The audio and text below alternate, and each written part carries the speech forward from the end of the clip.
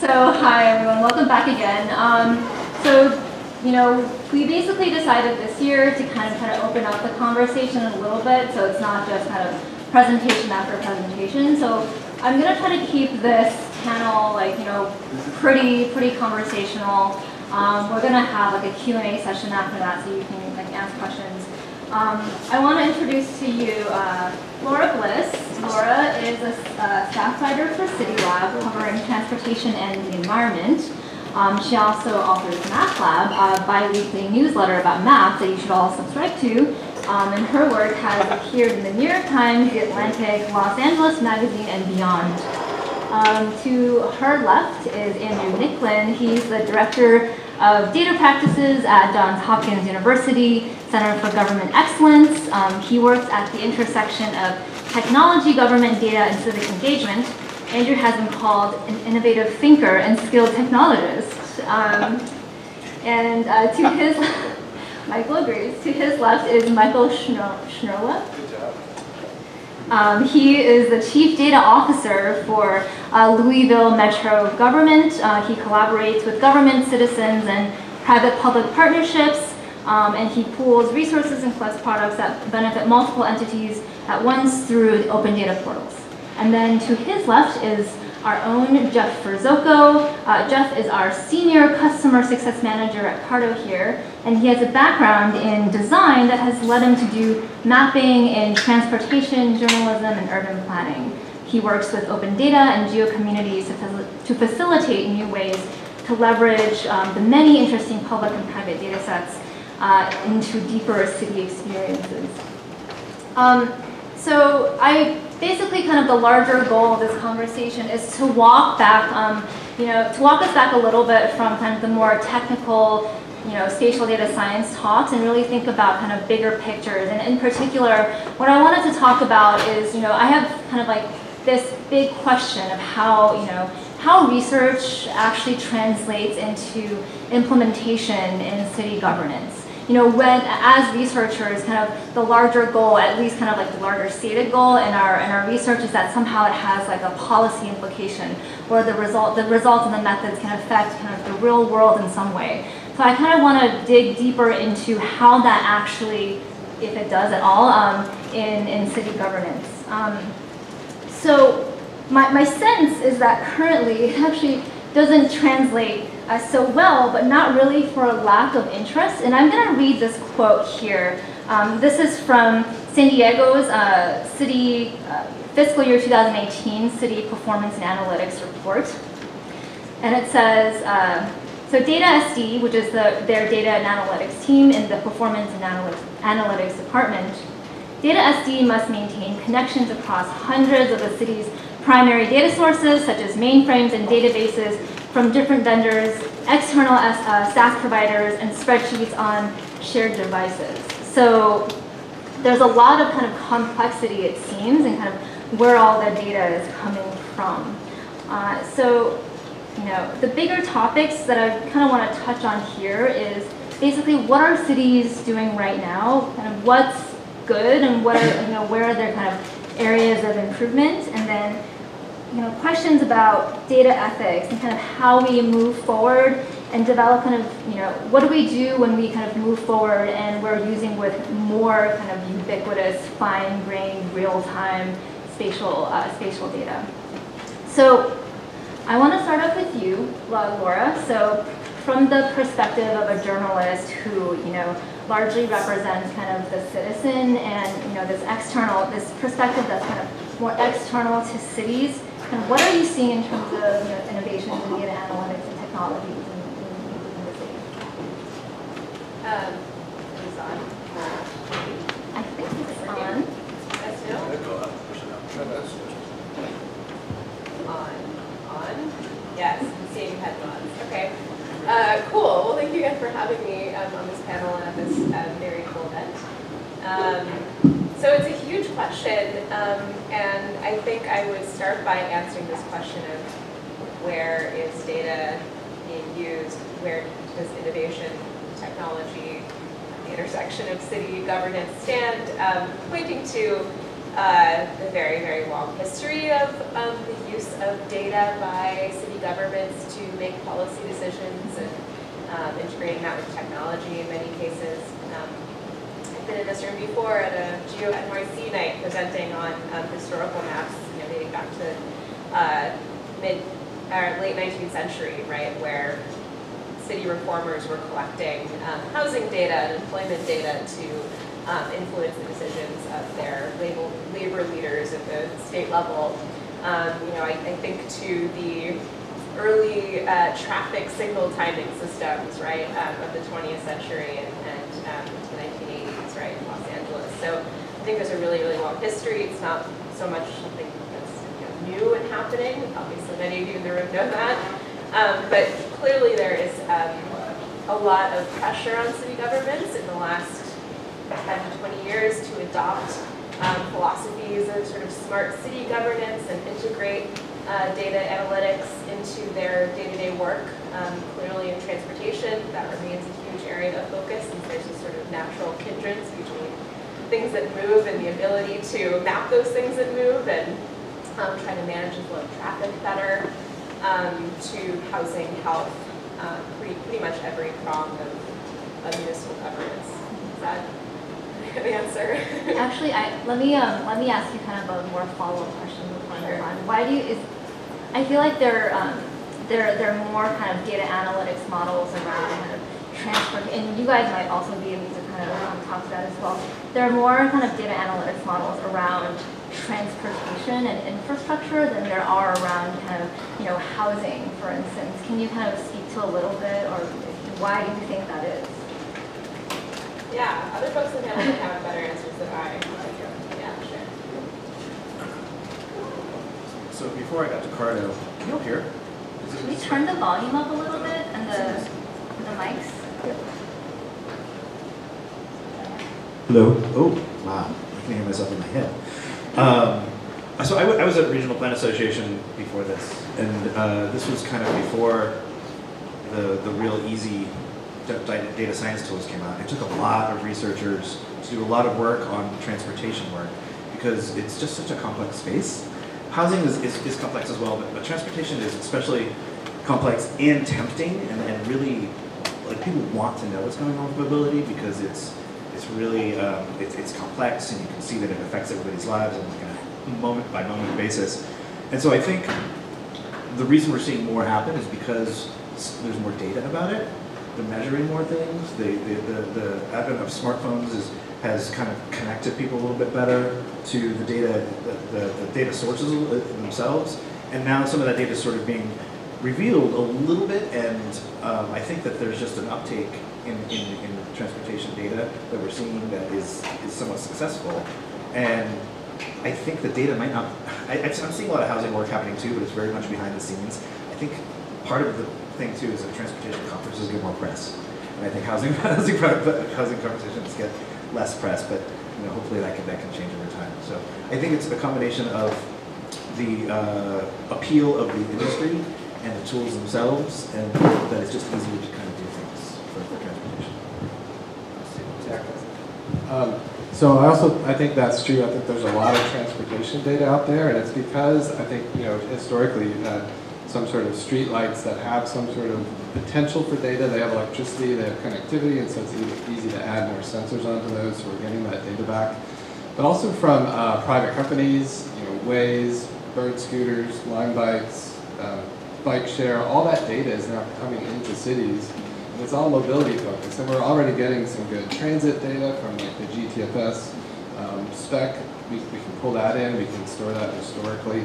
So I think the data is one thing, but the other thing is funding. So if you look at where the money is, where cities spend their money, transportation is just historically, even at the federal level, where a lot of money goes. And so, like, I'm in the innovation office in Louisville, and we don't really have any budget, but we want to create some valuable products and then embed those in departments.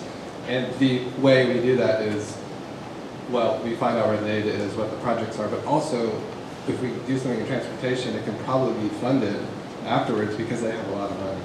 So you guys are actually, City of Louisville is actually doing a lot in the transportation space. Can you kind of give some examples of the types of projects that you're working on? Yeah, so I'd say we started getting into about 3-4 years ago with some of the data we started collecting, but also from Waze. So we were one of the first Waze partners, and we were able to take that data feed that Waze gives to governments, and they give it to city, state, and federal governments. And it's real-time data about passively and actively collected information that come from users of Waze. And that is everything from kind of speeds of vehicles, aggregated, of course not, it's anonymous, but also traffic jams and slowdowns and potholes and roadkill and all sorts of good information. And it's up to the cities to store that information from Waze, because Waze actually stores none of it historically. It is kind of fire hoses real-time thing at cities. And it took a year for us to figure out how to store that, and we did that internally, and then we changed that to externally. And now we've created this open source platform in the cloud that any city or government can take and use, and so far about a dozen have taken it for free, and now they're able to store this historic Waze data.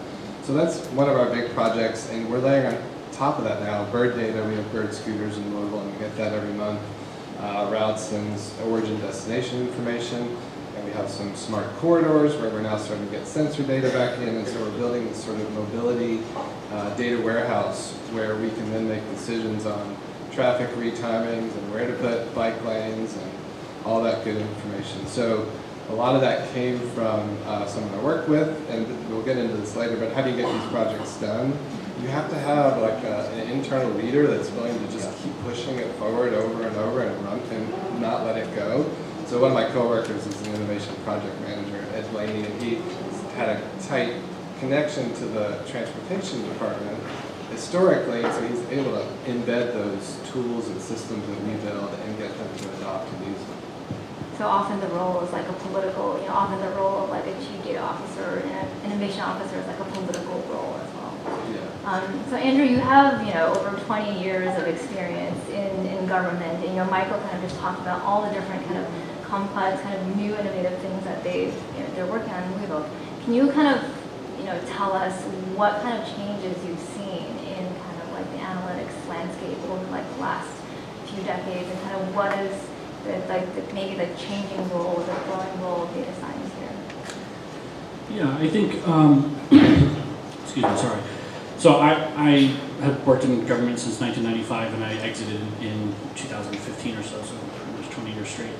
And in the early days, the focus, at least for me, was on building infrastructure, building capacity, building technical capacity so that people could take advantage of it. And then it shifted to, well, how do we now actually use that to sort of serve people better? And I think recently the interesting changes come about is that what was traditionally the fiefdom of statisticians and very expensive or proprietary software packages has suddenly shifted and is now democratized. It's become available to everybody, and that includes GIS tools as well as non-GIS tools. And so we're also now seeing the emergence of like Michael's group in Kentucky and across the country, the emergence of these like data science teams who are often centralized within government and have broad access to not just one agency but across silos, and really able to think about bringing data from multiple places together to start to solve problems in a much more holistic way than has ever happened before. So lots more data, lots more flow of data, cheaper and more accessible tools for people to use is really, I think, what's driving this culture change now. Right. Can you actually talk a little bit more about what kind of tools you're starting to use? What kind of maybe you're using more open source versus proprietary? Yeah, I mean, in the old days it was MapInfo and Esri, right? And now it's there's a whole variety of tools. I mean, CARTO for one.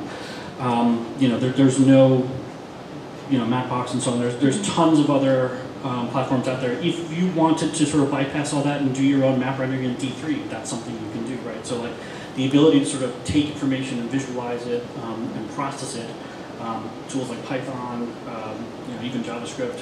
There's so much that has just become widely accessible that it just makes it a lot easier. And can I ask you another follow-up question? So I think that, like, you know, largely it's very positive that we have kind of this, what you're calling democratization of data science. You know, the fact that these tools are very accessible makes it easier for governments to kind of share information and share models. But can I ask you if there are kind of any risks in, you know, especially in government, in making it easier for, you know, for anyone to kind of run an sklearn model? I could probably talk about this all day. Yeah, I don't think you have to look far to see the risks at the moment. I mean, every day in the news media, we're reading news stories about how the tech sector is basically destroying society, right? About how, like, you know, Facebook's algorithm is changing the way electoral politics works, and you know, people's access to government services is shifting based on algorithms. So I think there are a lot of risks around it. I think that, you know, any data science work has to be very connected to both the people that it's trying to serve and also the organizations that it's trying to impact. So when I say that, I mean, you know, when we talk to people about their data science projects, we are encouraging them to, let's say we're like changing an inspection system or something like that. Well, the people who are affected are not just the inspectors, right? They're also the people who are being inspected. But oftentimes, the optimization is to get inspectors to a place faster and not necessarily to consider the downstream effects of what that means for those people who are receiving those inspections. And so encouraging people to have some more conversations around that and sort of think about the larger audience who they're impacting is actually incredibly important. So we're increasing access to tools, but we're not yet there when it comes to thinking carefully about the ethics and sort of the downstream impacts of our work. You know, there's sort of emergent things in the field that are sort of coming along that way, but I still think we have a long way to go. Right. And I kind of tangential to this topic is, I think, like the question of reproducibility as well. You know, like once you build a predictive model, like, you know, what happens to that model after that? How does it get, like, kind of maintained? In the long run, you know, cities like to share models. Like, how do these models translate between, you know, across different cities? So I know that Michael, kind of, you're really into this topic. So do you want to talk a little bit more about kind of, you know, data and, like, you know, model reproducibility? Yeah, and also to the ethics point, you know, whenever we do an analysis of some type, we may come up with some sort of outcome or recommendation or index or something, but that is just kind of our starting point. We don't use it as, then this is what we have to do. We have multiple people look at that, and in fact, people can look at that model and outcome and say, there's problems here, and this is why this is showing this other thing. And so we rely on the experts in the departments and in the cities to kind of use that in some way. And I know you have a toolkit as well, which I'm sure we'll talk about. Sorry, what was the question? Reproducibility. Yeah, so like, for instance, we took Chicago's restaurant health inspection, I think it was a machine learning model, and took that and reproduced it in Louisville.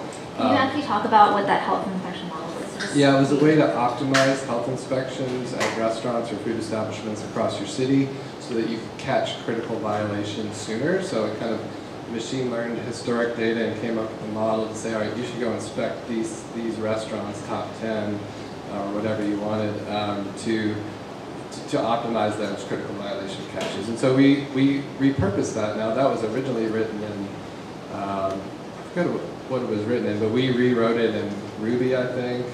And we worked with our university in Louisville to do that, and we actually used different data sets, and we kind of redid the model.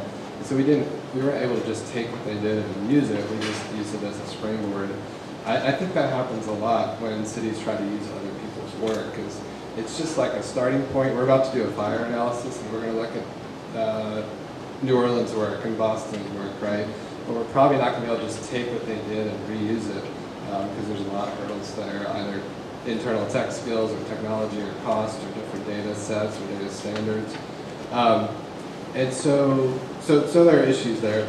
One of the things, like with the Waze project I mentioned, that's where we've open sourced the entire infrastructure platform in the cloud, is another city could take that code and in 30 minutes deploy 17 pieces of cloud infrastructure. So anyone who deploys it then is running that same platform, and then you can build tools on top of that platform that we all share. So for instance, we then built a Power BI template that replaces traffic studies. You can do a traffic study with Power BI, which is free in the desktop, using the Waze data on this platform. And then if we just publish that template on GitHub, somebody can plug that into the same platform using the same Waze data and get that analysis of traffic flow in their city.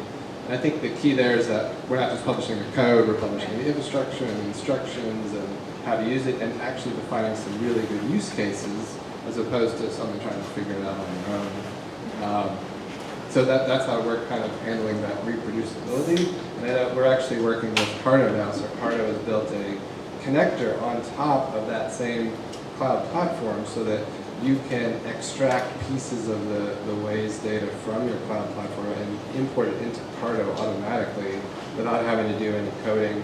Just you plug in your filters and your database information, and it can extract it and put it over there. Yeah. And I mean, Jeff, you have a lot of different public sector clients. Can you speak a little bit about kind of what are the what are some of like the more kind of advanced data analytics that you've seen across? I think I'm going to switch that question just a little bit and talk about the models that I've seen. Yes. So we've got a couple of things that are happening. I see small pockets of data science teams popping up all over New York City. And it's really kind of thrilling because they're just little seeds of like 2 or 3 people that are doing really great things, and they're just starting mostly. But then if you look at something like planning, New York City Planning Labs and departments of city planning that took the model of 18F and has done exactly what you're talking about in a very different way. It's not exactly translatable, so there was a lot of work taking the 18F. 18F is the digital wing of the White House, and they basically did a repo for all of their activities and the processes. New York Planning Labs just lifted that and reproduced it and made Zola, which if you haven't looked at it, you should take a look at. It's the zoning and land use map for New York City and about 6 or 7 other projects they've made. And now they're making that replicable by making the GitHub repos completely open. And I think the city of Savannah just picked it up, and then the city of Cincinnati was visiting them recently, or Pittsburgh. And so you're starting to see these trends happen where they're getting around these large corporate or large government software systems that they've been stuck in for a long time, and that people couldn't actually do the work. And now they can get in and they can get their hands dirty and they can make things, they can make mistakes, and it's great. Those mistakes can lead to horrible outcomes, but that's a separate topic. But I think what we're seeing is a lot of small efforts turning into a large movement, and that's always, I think that's always a really good thing. And the nice thing that I see happening is that the leaders are starting to pay attention, and they're starting to understand that if they give just a little bit of push, they're going to get a lot of ROI on that first round of a specific data science team tackling a specific question, and then they come up with other questions, and then they look at other answers, because everybody involved in this is super smart and really diverse, and it's great. I think that's just going to kind of continue, and I think it's thrilling. Do you think the New York City planning labs is like a unique case of like? I mean, that's the concern. I mean, Chris Wong's leadership has been definitely not a question. That's one of the strongest points of this, and what if Chris Wong just disappeared for some reason? And I'm not saying I'm going to make him disappear. but if he were to, something were to happen where he had to move somewhere else, how is that going to continue? And it's a very valid concern. But you have to. I think someone like Chris understands that could happen, and definitely prepares for who will carry the legacy of this thing on. So I think part of that is strong leadership. And on all levels, to be aware of the fragility of something as great as this, and also being aware of the power of what they're actually doing. And I think like one thing that some of you mentioned is that all these cities kind of talk to each other. So in reality, there's like a network of information sharing that allows like knowledge to be transferred more easily. Yeah, and that knowledge transfer is critical. Right. Yeah. And so actually, I feel like we've had like a very kind of theoretical conversation right now, so it might be helpful just to kind of everyone like list a couple of examples of like just interesting kind of data analytics or data science or even spatial data science kind of, case studies? So the Department of Health here, New York City Department of Health and Mental Hygiene, at our last locations conference, I watched Madhuri Ray, who is on their team, and they have a team of like 400 analysts that do all of this work in Tableau and Esri and CARTO sometimes and all kinds of other stuff. But just to the side a little bit, they're doing these one-off projects that are just amazing. And Didi did this analysis of dialysis centers and what would happen in an emergency. So let's say you have a snowstorm and all the subways that are above ground are closed. How do people get to dialysis for the next 2 or 3 days, or a hurricane or whatever? Let's say you just shut down the above ground subway systems. She did this analysis of what would happen, what dialysis centers would suddenly become more elevated and have more people going to them. And that's an actual life or death situation where you're making sure people can get to dialysis centers in an emergency situation, which had not really been thought about in the detail that she had done it, where you're actually routing people to it. And she revealed this whole thing, kind of unveiled it step by step. And I was kind of slack-jawed when I saw it all happening. I had seen it develop, but I'd never seen her tell the story. But I think, and she did that in about 4 days. And so something like that used to take like a month or months or however long. But you can now do it in 2 or 3, 4 days. I'm just going to go down the line here. We have another mobility project. So we have a Vision Zero team, like many cities, where we're trying to get to 0 fatalities on the roads for pedestrians and bicyclists. And in order to do that, you really have to have a lot of data, and you have to analyze your environment. And so we don't have maybe the time, the tech, the skill set, or whatever to do that. So we partnered with the University of Pennsylvania Masters in Urban Spatial Analytics program, Ken Stipe up there, if anyone's familiar with them. And we did a semester-long, or year-long project really with their master's students. And what they did was they took 25 or so open data sets that we were able to pull, and we put more on our open data portal for this project about like the roads and signs on the roads and where the streetlights are and road speeds and anything about the built environment. And then we added on top of that another data set, which was the Waze data set. So they were able to get some information about speed and how people are moving around the city. And they took all that and put it into a machine learning model. And they went through, actually they have a bunch of different models, and they mined it historically, and they came up with a map of the city, and it was an interactive online map where it gave not only where the riskiest intersections and corridors were in the city, where we should maybe focus some of our energies, but also recommendations about what things in the built environment were actually causing those to happen. And some of them are intuitive, like when the speed limit was higher, that was a big factor, right? And so we can control that to some degree, maybe a lot. But there's other factors that you might not consider, like if there was a street sign that changed the speed limit near an intersection, that was a huge factor. And it's something you might not necessarily consider, and so that's something we could maybe more easily change, like change it after the intersection or change it farther away or something like that. And they published all their code online with this very detailed blog post, so any other organization can take it and reuse it. And we're actually going to work with them this year again. The negative, though, is that the 24 data sets we gave them, there's almost no data standards for those, so it's really hard to reproduce that in another locality. So that's a hurdle to overcome, and that's something we're going to look at for this year. There are so many examples going around in my mind, but I guess 2 of them that I want to call. The first one is actually not necessarily a hardcore analytics project, but just more of surfacing data and putting it into a way that's consumable for people, and that can actually make a huge difference in just how services from governments are used and engaged with. So Cincinnati is really well known for their opioid dashboard. And what they did was really simple. They took all their ambulance dispatch data and ran it through some processing and then made it accessible on that dashboard. And essentially, you can see like where the concentration of calls for overdoses are in the city, and you can see that over time.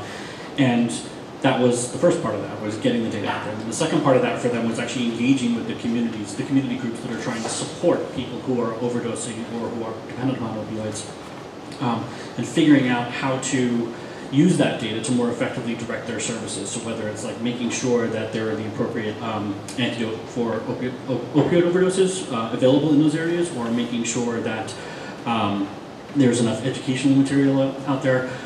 Each of those groups was able to use that data to sort of direct the resources really effectively. So that's not even, I mean, it's data science in the sense of like people actually stopping and looking and thinking about things and maybe doing some analysis in their heads, but it's just presenting information and making it accessible. So you know, there's one. Perhaps smaller impact, but also interesting, at least for me, is in Kansas City. We actually did this work with Kansas City, so I'll preach about it a little bit. But there is a very complicated model for residential inspections for issues that crop up in residential housing. And it turns out that there's a lot of inefficiency in how the inspectors do their work. And so we have worked with them to build a machine learning model that essentially optimizes when things get re-inspected. So when the inspector goes out, they find a problem, and then there's some time frame, it's legally something like 60 days, where in which those things have to be repaired. But we're actually discovering that if an inspector goes out in 60 days, they're not ever going to find that repair, so then they have to go out again, and then they have to go out again until it finally is. And so what we're doing is optimizing the inspector's return so that when they get there, it's more likely to have been fixed, and it actually creates sort of less work in the long term and less penalization for residents and so on. It's you know, it's an example of again sort of working with a particular department trying to optimize your services, and also at the same time sort of thinking about what the impacts are to residents. So those are kind of two top-of-mind examples. I will kind of go back to one of the original questions, which was why is transportation such a focus of the data analytics world in the urban context? And I think a couple of people pointed to like the influence of private industry, right? I mean, there's so many transportation products on the consumer-facing side of things that rely on spatial data, and obviously technology, and you know, many cases consumer technology, and so. Transitioning, right? We think of Uber and Lyft, and of course Waze and other types of products that would sort of fall into this category that are generating tons of data and obviously getting a lot of attention, publicity, as someone else pointed to. And you know, questionable whether, you know, how much we should be looking to Uber and Lyft, right, as explanations for growing congestion on city streets and other kinds of mobility-related problems like declines in transit ridership and so on, but these are definitely really pressing questions for city officials working in the transportation setting, particularly to answer. And so thinking about, you know, examples of data analytics, cities don't actually have access to a lot of the data that they need, right, to answer those questions because it's proprietary. And I know Kevin was just up here at some point talking about shared streets, which I think is tries to be sort of an answer to this question of how do you get private and public sharing data. And on the Waze side, right, too, I was just been reporting a story. I'm sure many of you heard about, you know, these largely like wealthy suburbs that are up in arms about new Waze and you know, GPS navigation app traffic coming through their streets, and they're trying to blockade the roads and petitioning and trying to sue Google to get their neighborhoods removed off the map. And Leonia, New Jersey, right, has actually succeeded in doing that because it's totally banned outside traffic, which seems like a disaster for its economy. It's kind of amazing. But, you know, there are people who, you know, elected officials who are actually charged with like trying to respond to some of these residents' concerns, right, and trying to work with Waze, you know, and through these data partnerships.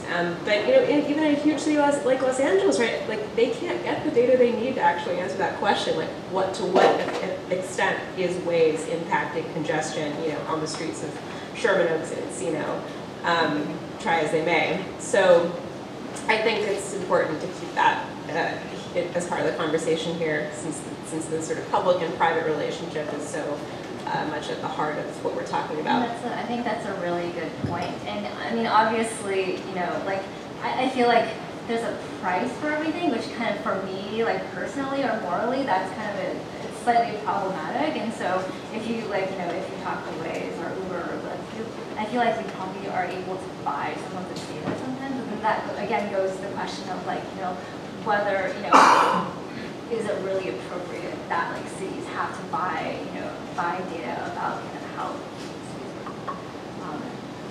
So that's actually kind of like transitions really well into a conversation, I think, about like data ethics. And so I know like on the flip side, there's this kind of like elitism where, you know, suburbs in New Jersey don't want Google, kind of Google Street View on the, in their towns. But on the other side, there's kind of a question about data privacy. I think that's like a legitimate kind of a legitimate concern to have. I know you've reported kind of on Sidewalk a little bit and how they're trying to kind of create an environment where there is really just like constant and much more ubiquitous data extraction from their citizens. Can you speak a little bit more about kind of your reporting on Sidewalk? Yeah, sure. So Sidewalk Labs, which probably many of you in the room are familiar with, is a sister company of Google, or child of Alphabet, however you want to describe it. But their main project is developing a 12-acre parcel on the Toronto waterfront called Quayside. And it's kicked up a lot of controversy in the last year. I think it's almost a year since they signed the contract with the sort of quasi-government agency that's representing Toronto and other tiers of government there. And yeah, so they're proposing, they don't like to use the term, is anyone from Sidewalk Labs in the room? I think they tried to get someone, but they did not want to talk. Would be great if they were.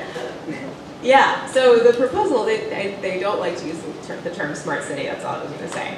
But that's effectively what it is far, to the, I think, public understanding of that term, right? It's a neighborhood with, housing, transportation infrastructure, energy systems, outdoor spaces that are all layered with this digital infrastructure, right, that is collecting information on all kinds of metrics to produce, a more efficient, healthier, happier, more affordable place to live for the city of Toronto.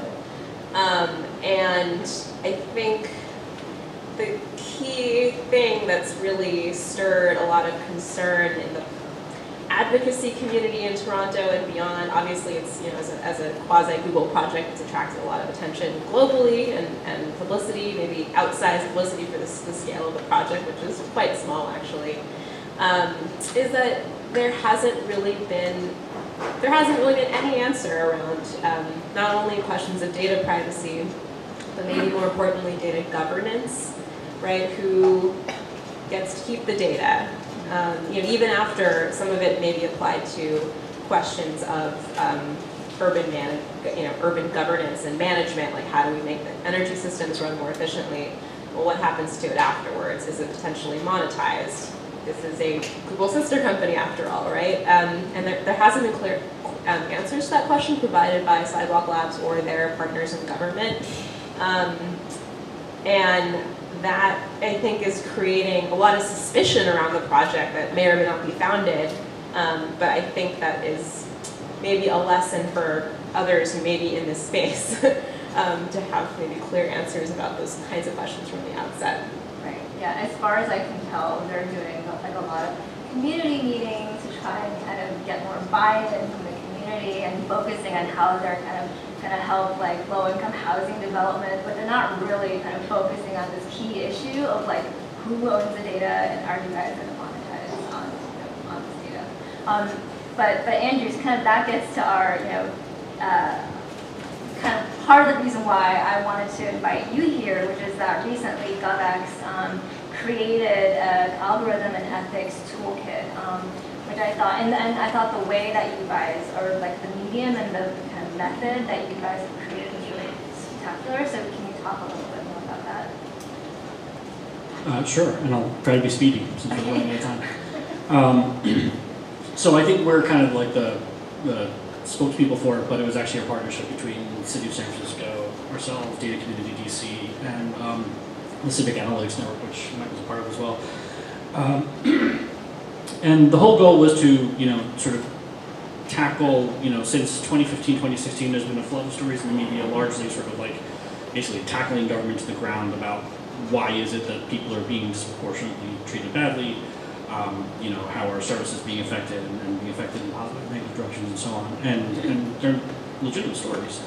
But we're in the stage where people in government did not until now have the tools to understand the impacts and the risks of what they were doing.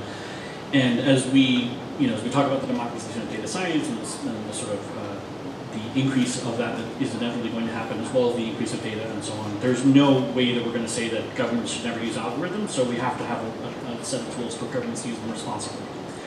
And so that's what we set out to do, and we set out to do it in a way that was oriented not towards data scientists, but towards program managers and towards government executives. We didn't want, data scientists will have to answer some questions in the toolkit, but it's largely oriented to like, are you creating a risk here that is actually too significant that you may want to consider just not going down this path?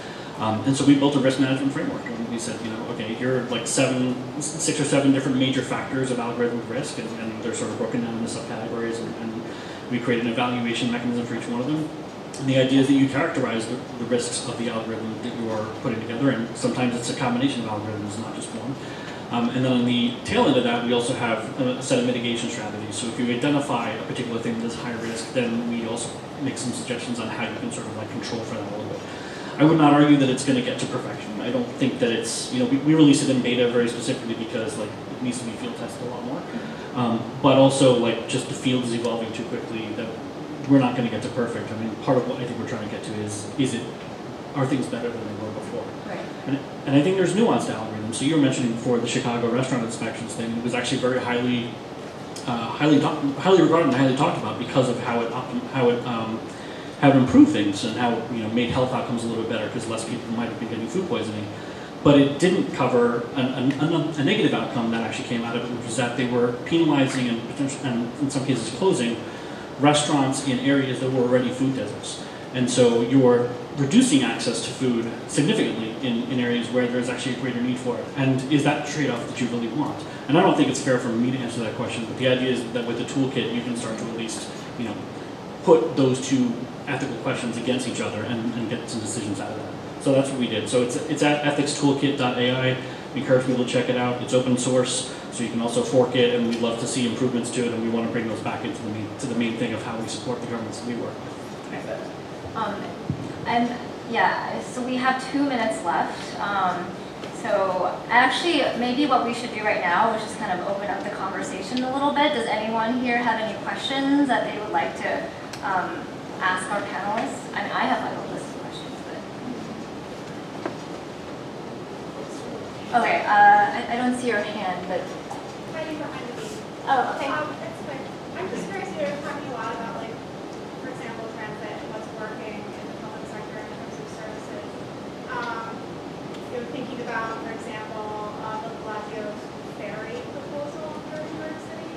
I'm wondering about being part of cost-benefit analysis type work in terms of you're talking about what's working in transit or not working in some areas. Putting a label on what works and doesn't work also has a value proposition associated with it. And I just find in terms of being effective, in the field and having those types of conversations without intersections, talking about money always helps. Just curious for your thoughts.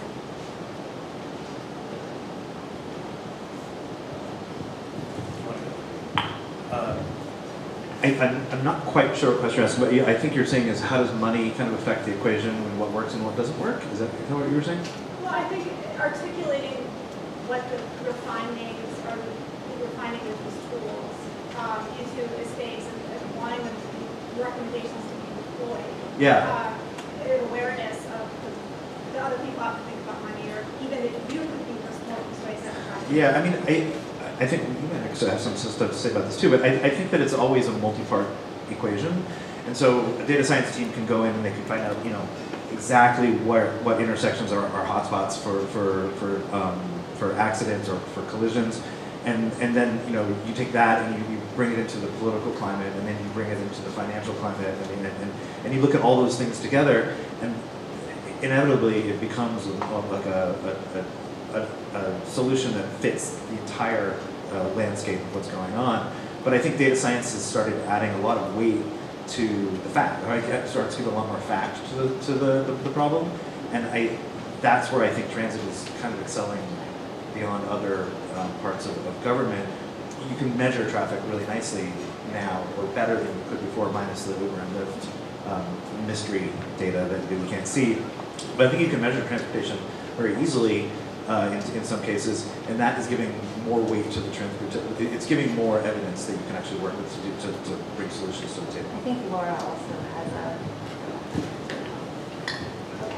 a... This is like a roundabout response to that question, I think, which is like, as a journalist covering data and tech, I'm always really interested in the much less obvious, I mean, I shouldn't say much less obvious, but like the human saying, I don't know, like, what's the metaphor I'm looking for? Like bits of dirt in the wheels, you know, like kind of making things move more slowly or not quite as smoothly as you'd expect them to in like the computer model version. And I mean, I think, you know, what I would read as maybe a potentially politically driven decision to invest in ferries, right, over other forms of existing transit in New York City.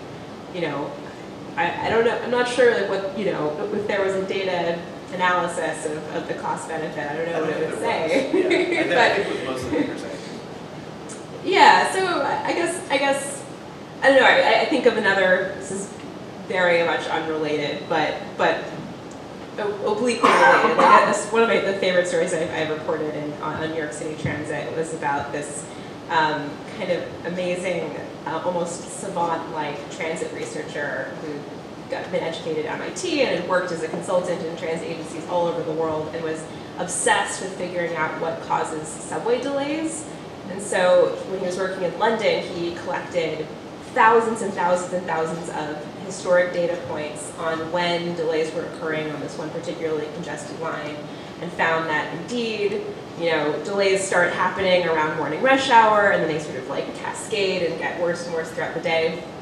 And you know, you can sort of know that like from the first-hand experience of the commuter. But when he went to actually address this problem, what it required was months and months of interviewing operators who actually work the trains. And he learned that, you know, the human need to take like pee breaks, like not just responding to, you know, large crowds that were holding the door open, but just essentially human needs of the operators that were holding the doors open longer and causing delays. And there was this mismatch that he found between how the service planners had planned the increments between the trains and what the operators actually needed.